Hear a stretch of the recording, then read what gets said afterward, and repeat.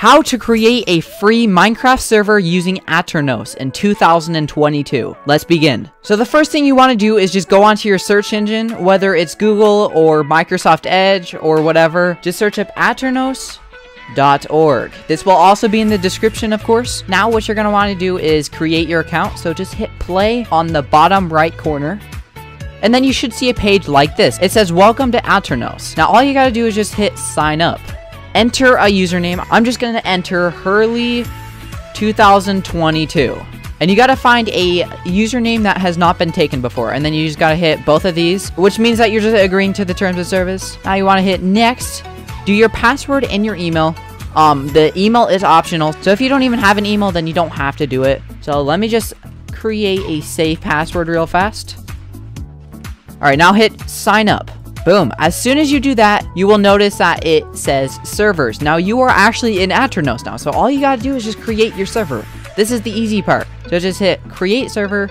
So this is what you're going to use to log into your Minecraft server, but it's not active yet. So to change the IP, you just hit this little pencil right there and then edit it. You can only edit the beginning of it. You can't edit the ending. So .aternos.me, just because you're using a free Minecraft hosting website. So of course it's gonna have a little advertisement, you know what I'm saying? Let's just randomly spam letters for our IP. And as you can see, it worked. So that is our IP to our server. And you can also change the description to your server. So this is what's gonna pop up when you join a Minecraft server. Make sure to sub. Boom, easy. Now all you gotta do is create. So you can either create your server for Java Edition or Bedrock Edition. Now I own Java, so of course I'm gonna hit Java, but if you own Bedrock, then you hit Bedrock, of course. It's pretty simple. So just hit create. All right, so now you're in the control panel of your server. So what you're gonna wanna do first is go into software, and this is what you're actually going to install on your server to get it working. So you can install vanilla, paper, forge, snapshot, spigot, fabric, mod packs, glowstone, basically everything is what I'm trying to say.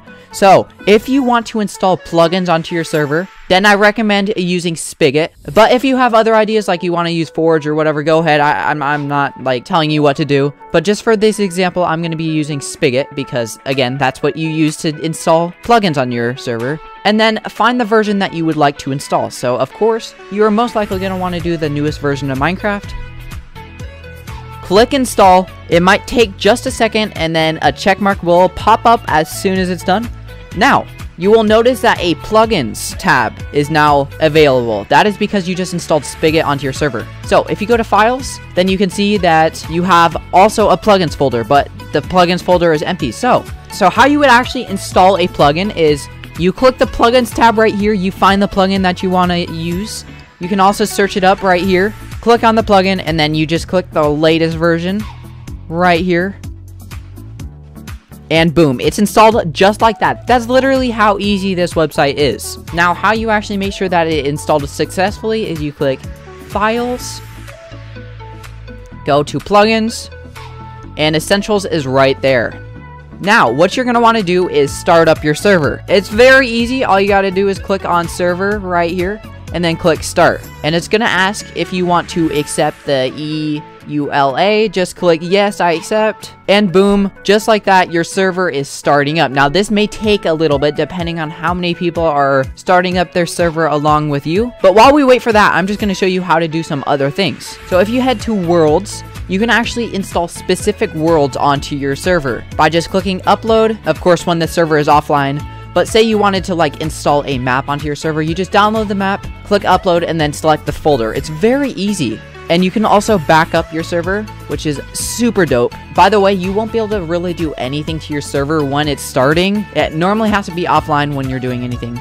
But you also have this tab called Access. Now this is so you can let other people access your server panel, which is so freaking cool in my opinion. And you also got options, which is pretty self-explanatory. You can change the settings on your server. So you can change it if you want Nether enabled, monsters enabled, commands enabled, fly enabled, cracked, PvP. It's all so freaking cool. I've used this server host for a long time, especially if you're on a budget. It's very nice to use. But one thing to note is Aternos is not open 24/7. Every single time you want to play on your server, you have to start it up. Of course, it won't take as long as the first time that you load it up, but it'll take like 2 minutes. Now, if you want to check how your server is doing while it's loading up or whatever, you just want to go to console, and as you can see, your server is being made. You can see that everything is being created, and if you ever have a problem, this is where you want to go. You want to hit console, and then you should be able to find the problem through here, like what went wrong, basically. And now all you got to do is just wait for your server to be done. Epic transition in 3,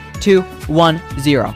And boom, just like that, 10 minutes or so later, the server is loaded up. So now all you gotta do is load up your Minecraft. And as you can see here, this is the time until your server is offline again. So you gotta join your server as fast as possible. So I'm just gonna load up Lunar Client and join my server before the time runs out. So I'll be right back once I'm on Minecraft. So Minecraft is now done. And you're probably wondering, Hurly, how do I actually connect to my server? What you gotta do is just hit multiplayer, click add server, name your server. So let's just do, this is a test. And then the server address, which is the address that you made earlier. So it should just be right on your Aternos page. Mine is this. So just copy and paste it in like so. Once you do that, hit done. And boom, just like that, you have your very own Minecraft server. And as you can see, it's literally just a Minecraft server. It just seems like a normal world.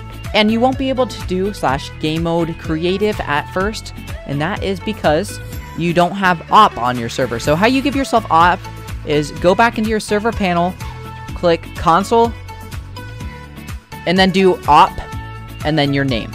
Just like that, we now have control over our entire Minecraft server. So we can do /game mode creative.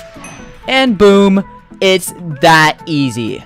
Now, earlier I showed you guys how to install a plugin. How you actually check if that plugin was successful is you do /plugins.